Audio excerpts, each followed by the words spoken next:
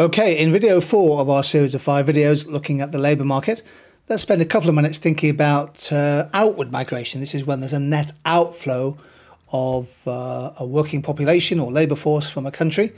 Using labour demand and supply diagrams, analyse the impact of net outward migration. This is happening, of course, in many countries. It's quite hard to pick up the substantial inflows and outflows of population, particularly at times of great geopolitical uncertainty.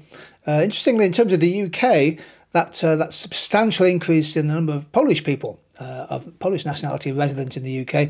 Poland, of course, joined the EU in 2004. And in the succeeding years, there was a sizable, pretty much a trend increase year on year in the number of Polish nationals living and working in the UK. It peaked at just over 1 million, actually, in 2017. That was just a year, obviously, after the Brexit referendum, and has fallen back quite sharply, including in the last 2 years. Of course, 2020 and 2021 were years of the pandemic and lockdown and shutdown. And many thousands of Polish people went back to Poland, their country of origin, during the pandemic. So there's been quite a sizable net outflow of Polish people from the UK in recent times. Obviously, the UK is now outside the European Union, so we no longer have free movement within the single market.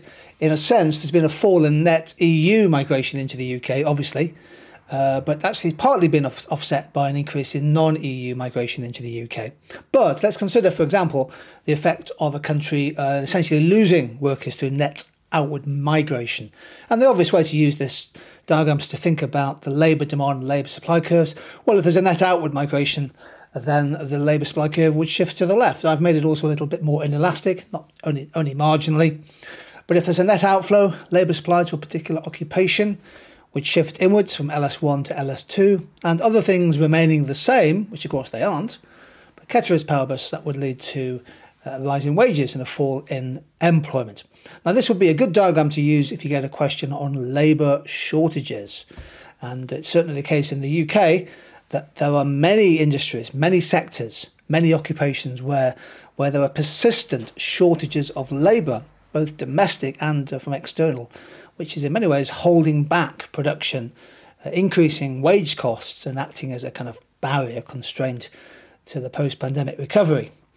The Migration Advisory Committee, MAC, recommends formalised route to allow low-skilled people into the UK instead of ad hoc schemes. So they were arguing that there is such a chronic shortage of workers in the health and care sector in particular that it's causing major issues. And here's another article from the FT about seasonal workers and the fact that many farm businesses, agri-businesses, have found it difficult to get the workers they need to pick crops and process them during the growing and the harvesting seasons.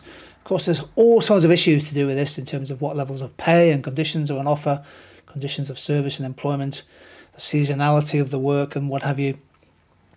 There are big wider issues, but I think the key thing is to think about how you can use labour, demand and supply to show the example.